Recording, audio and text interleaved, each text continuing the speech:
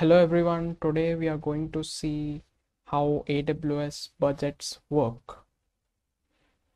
So first you need to go to the services tab, then under the cost management you will have AWS budgets.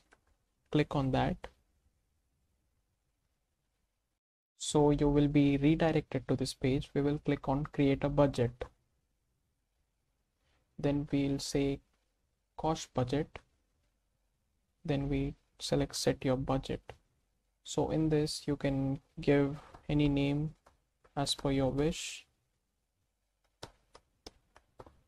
and the period is monthly, and the budget effective dates is recurring budget. That means we would like to set this budget for each and every month, and the budget amount is fixed. We don't want it to be changing, and the budgeted amount, I'd say $1 as of now, and the last month's cost is 0.51. Okay, that's not an issue.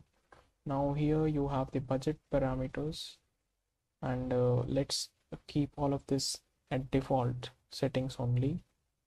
Then we'd go down and we'll click on configure alerts.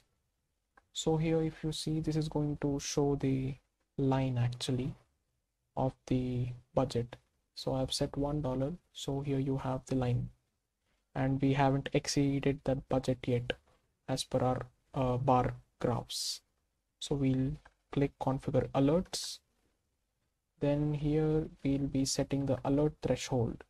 So alert threshold, I'd say this field I'd say 80. So alert threshold, I've set 80% of the budgeted amount. That simply means that whenever the expenses reach let's say since we have set 80% of the budgeted amount, that means it is $0.8, right? So whenever our expenses reach $0.8, then it's going to send us a notification saying that you need to be our expenses have reached $0.8, and we need to be more cautious than before while using the services so that we do not exceed our budget. That is what it does.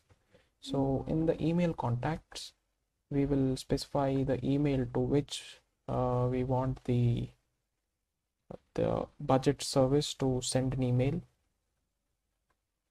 and then we say confirm budget.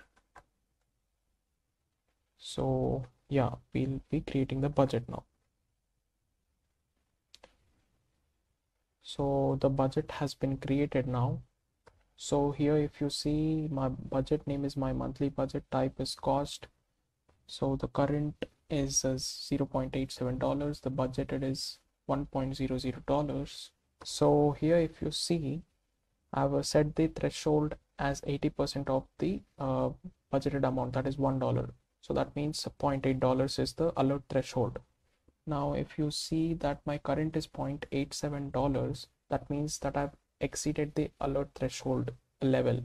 So that simply means that it is going to send a message to an email to my email address. Let's just see if it has actually sent it or not.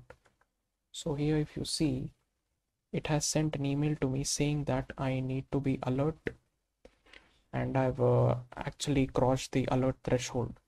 That is this thing. So that is how the budgets work, AWS budgets work. I hope you liked this video and understood the AWS budgets. Please like, share and subscribe, and see you in the next video.